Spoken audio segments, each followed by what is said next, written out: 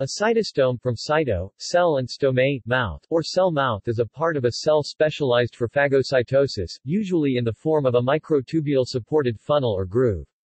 Food is directed into the cytostome, and sealed into vacuoles. Only certain groups of protozoa, such as the ciliates and excavates, have cytosomes.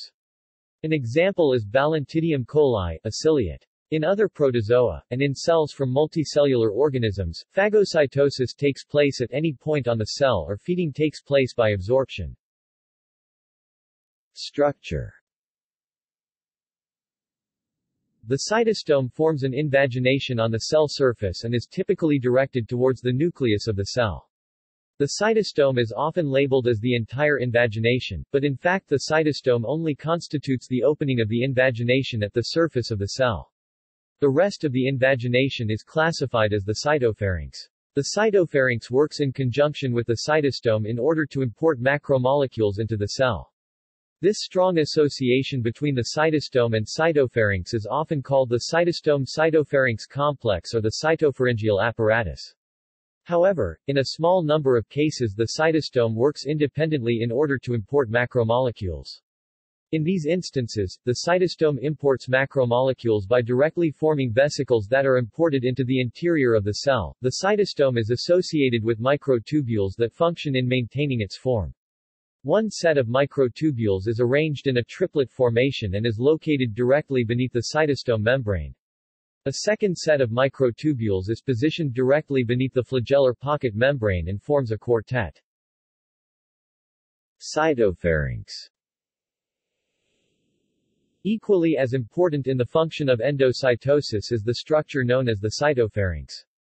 The cytopharynx is a long, tube-like structure that forms the invagination associated with the cytostome. While the shape of the cytopharynx is not constant, it is typically directed towards the posterior of the cell, often hooking around a central nucleus.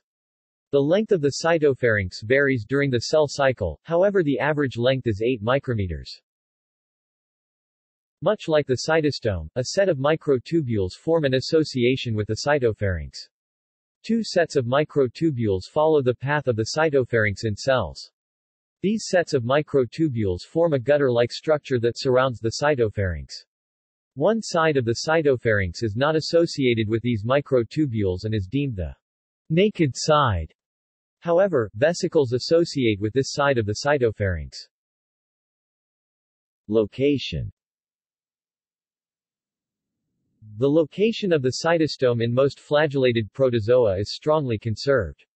The cytostome is located on the anterior end of the cell close to a structure known as the flagellar pocket. The flagellar pocket is also an invagination in the cell and also serves as a site of endocytosis. The opening of the cytostome is approximately level with the opening of the flagellar pocket. Cyaphora is a phylum of protozoa. The cytostome in this phyla can be either apical or lateral. Function. The cytostome-cytopharynx complex functions as follows. Macromolecules to be taken up by a cell enter the cytostome. Macromolecules then pass into the lumen of the cytopharynx and are transported to the posterior end of the cell where they are put into budding vesicles that are transported to other parts of the cell.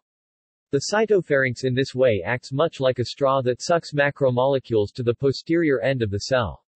The passage of macromolecules from the entrance of the cytostome to the posterior end of the cytopharynx takes at least 2 minutes. The cytostome is the main site of endocytosis in Trypanosoma cruzi epimastigotes. Associations. The cytostome has also been found to associate with the flagellum of Trypanosoma cruzi. So far, this is the only known example of an endocytotic organelle being associated with an organelle that is used for locomotion. Related structures. As mentioned above, the flagellar pocket is another site of endocytosis in flagellated protozoa. The flagellar pocket is an invagination that is formed around the extracellular flagellum. The flagellar pocket is a site of both endocytosis and exocytosis in cells. Visualization methods. Many methods have been used in order to visualize the cytostome. Eager et al. Used gold-labeled transferrin molecules in combination with confocal microscopy in order to visualize the cytostome.